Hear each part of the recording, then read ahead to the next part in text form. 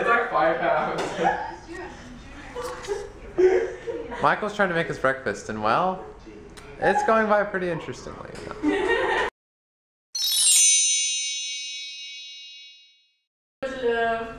It looks like one of those cinnamon bread. It does. Kind of like a bear claw. Yeah. Ish. So yep, I get to eat a real breakfast. My roommate's pretty awesome. We don't really make breakfast ever. I always like getting these comments.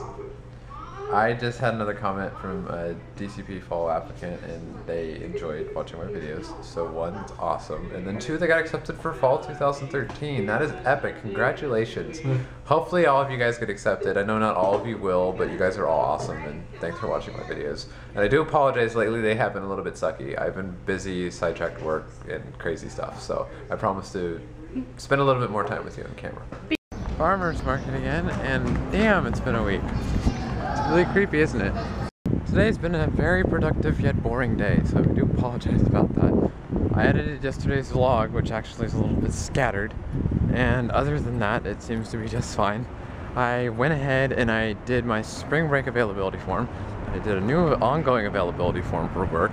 I submitted a request to cross-train, which is rare if you're a college program, but it's still worth at least inquiring about, especially if you're planning on staying, which is what I'm doing. Just want to let them know, that way they can keep it in mind.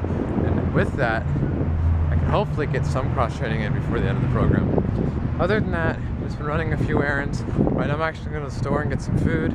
And I did remember, yesterday I told you guys I was going to Hollywood. There was actually a Hollywood tour sponsored by the program today. I decided to skip it because there were a couple things I wanted to get done in the morning. And also, I just wanted to make sure I got some stuff done, because every time I go out to the park, as fun as that is, I don't really get the grown-up stuff done. So I wanted to take a day to myself to kind of catch up on some of those grown-up things.